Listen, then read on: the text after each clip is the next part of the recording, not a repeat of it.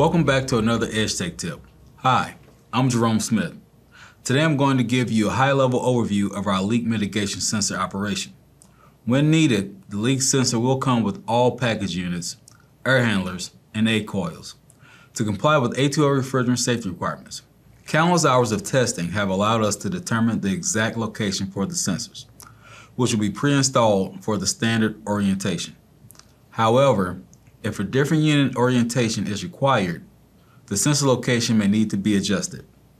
Please reference the installation instructions provided with the unit before getting to the job site, so you know exactly where the sensor should be located, and if accessory kits are needed before starting the job.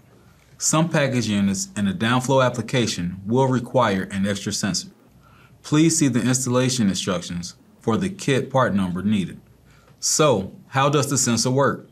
Well, to put it simply, if the sensor detects a refrigerant leak, power to the compressor and the indoor unit is interrupted, except for the blower. The blower will continue to run to disperse the leak.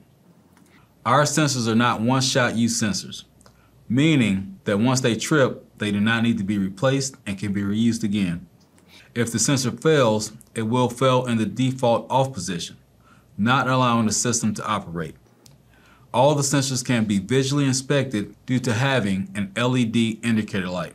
Our sensors will come with the dedicated alarm circuit and the low voltage wiring in case the contractor needs to disable other equipment connected to the duct system or chooses to utilize it to alert the customers of potential leak.